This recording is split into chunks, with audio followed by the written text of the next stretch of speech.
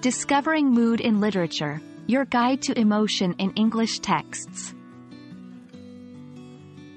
Hello, English learners. Welcome back to our series on reading comprehension strategies. Today, we're diving deep into the topic of mood. We've all felt different moods in our daily lives, but did you know that moods play a crucial role in literature too? In this video, we're going to explore what mood is and how it impacts our understanding of texts. So, what exactly is mood in the context of literature? Mood refers to the emotional atmosphere of a piece of writing. It's the vibe or the feeling that a text conveys to its readers. Mood sets the stage for the story, and it impacts how we perceive the actions of the characters and the unfolding of events. Understanding mood is essential to get a comprehensive and deeper interpretation of a literary work. Now you might wonder, why does mood matter? Mood is the heart of a text. It helps to convey the author's attitude and shapes our emotional responses to the story. By paying attention to the mood, you can get a more accurate sense of the story's theme, the characters' motivations, and the overall message.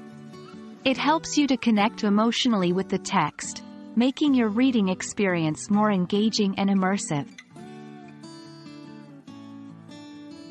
Identifying mood in a text is all about using your empathy and intuition. It's about picking up the subtle emotional cues that the author has planted in the text. Words, phrases, sentences, and even punctuation can contribute to the mood of a story. Look at the setting, the choice of words, the characters' feelings and behaviors. All these aspects contribute to the overall mood.